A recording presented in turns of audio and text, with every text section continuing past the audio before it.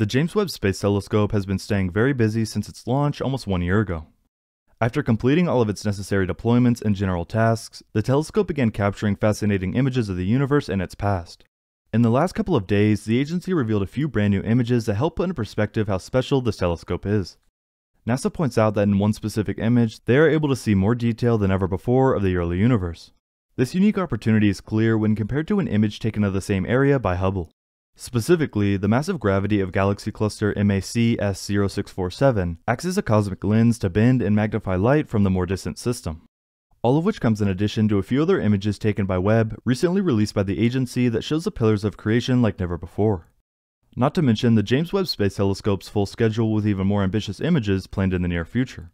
Here I will go more in depth into Webb's most recent images, why they are so important, what to expect in the future, and more.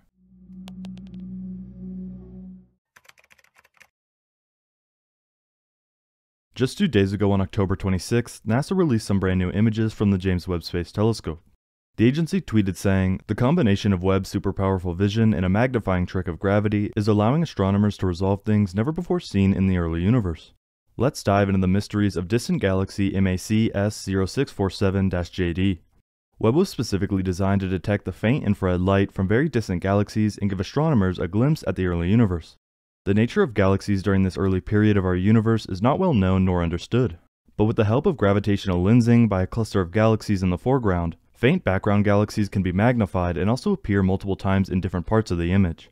Specifically, when looking at the image, the massive gravity of galaxy cluster MAC S0647 acts as a cosmic lens to bend and magnify light from the more distant system. It also triply lensed the JD system, causing its image to appear in 3 separate locations. These images, which are highlighted with white boxes and marked JD1, JD2, and JD3, zoomed in views are shown in the panels on the right. While this brand new image has not yet gone through the peer review process, scientists highlighted some of the context and importance of what exactly was captured.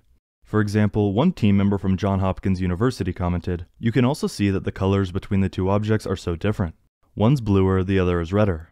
The blue gas and red gas have different characteristics. The blue one actually has a very young star formation and almost no dust, but the small, red object has more dust inside and is older. And their stellar masses are also probably different.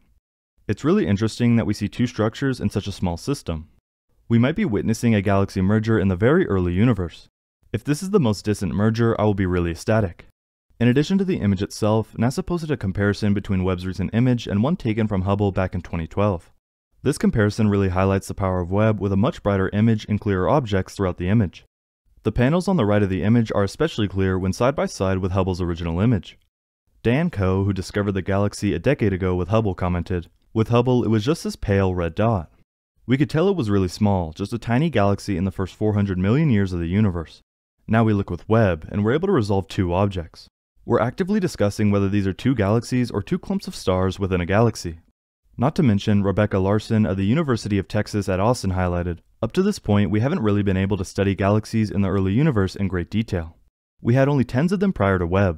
Studying them can help us understand how they evolved into the ones like the galaxy we live in today, and also how the universe evolved throughout time." I think my favorite part is, for so many new Webb images we get, if you look in the background, there are all these little dots, and those are all galaxies. It's amazing the amount of information that we're getting that we just weren't able to see before. And this is not a deep field. This is not a long exposure. We haven't even really tried to use this telescope to look at one spot for a long time. This is just the beginning. While the recent image showing new detail of the early universe is fascinating, just earlier today, NASA released another incredible image, this time taken using the MIRI instrument. Specifically, this morning, NASA tweeted saying, "You can't escape its clutches." Just in time for Halloween, the pillars of creation reach back out like a ghostly hand. The eerie landscape, captured this time by Webb's mid-infrared instrument, or MIRI, spotlights ancient curtains of dust in new detail. NASA's James Webb Space Telescope's mid-infrared view of the pillars of creation strikes a chilling tone. Thousands of stars that exist in this region seem to disappear, since stars typically do not emit much mid-infrared light, and seemingly endless layers of gas and dust become the centerpiece.